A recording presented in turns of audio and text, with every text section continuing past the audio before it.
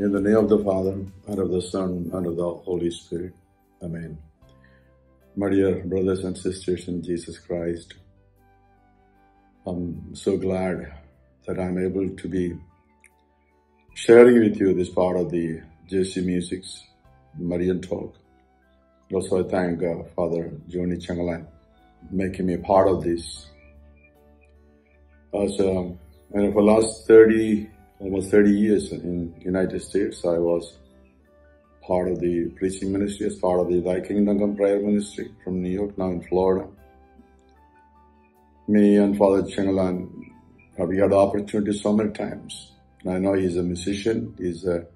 We really enjoyed so many times spiritually during the adorations and retreat singings and everything. So I thank God and thank Father Johnny for this opportunity. Now, as this Marian talk, I would like to express that Mother Mary is our mother. Really our mother. So Jesus gave us Mary officially when Jesus was dying on the cross of Calvary. Before he commended his spirit into the hand of the Father. In John 19, we see that at the foot of the cross in Calvary. When Jesus saw his mother and his disciple John standing at the foot of the cross, Jesus looked at his mother and said, "Behold your son." And looking at disciple John, he said, "Behold your mother." And there we read that Gospel of John, chapter 19, 27. We read that from that moment onwards, that disciple took Mary into his household. In other words, I believe that before he died on the cross of Calvary, he gave his mother as a mother for all of them, mother of the church.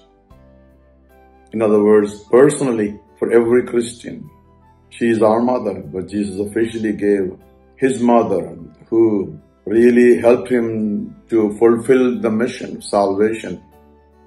And he knew that the church needs his mother.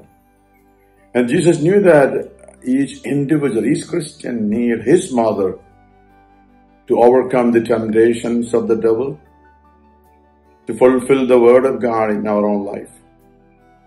That's why knowingly Jesus gave his mother as our mother. Like I said, the disciple John took Mother Mary in his own house. So do you believe that Mother Mary, as a Christian, she is with you in your household, spiritually talking? I believe that.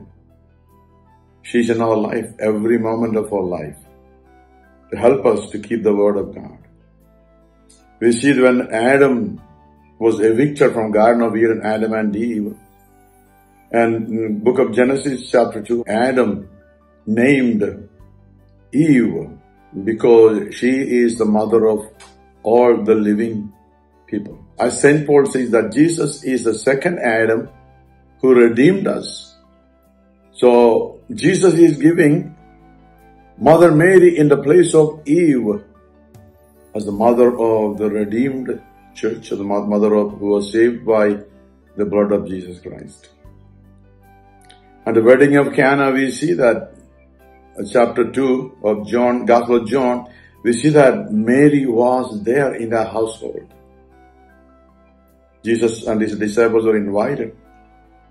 So let us believe that Mary is with us spiritually, even though we cannot see. In the Word of God, according to Hebrews chapter 12, verse 22 onwards, we see that when we gather, in the gathering in the church for a holy mass or a gathering for family prayer, there's a festal gathering of God the Father, Jesus the Redeemer, and all the heavenly host, all the angels, and all the saints joining with the church in this world. And we believe that, especially this month of October, as we gathered, say the Holy Rosary, Mother Mary is saying the Rosary with us. Because we know that she said the Rosary with the children at Fatima. She said the Rosary. So let us make a point that when Angel Gabriel came and said these words to Mary, Hail Mary. We know that probably Angel Gabriel looked into the eyes of Mother Mary. Yes, looked in the eyes of that young girl, Mary. Believing that she is with us spiritually. Let us make it a point. Let us say the same word, looking in faith into the eyes of our Mother. Hail Mary, full of grace, the Lord is with thee. Blessed art thou among women, and blessed is the fruit of thy womb, Jesus. Holy Mary, Mother of God, pray for us sinners, now and at the hour of our death. Amen. O Blessed Mother, intercede for us, the Church, and all the humanity. Amen.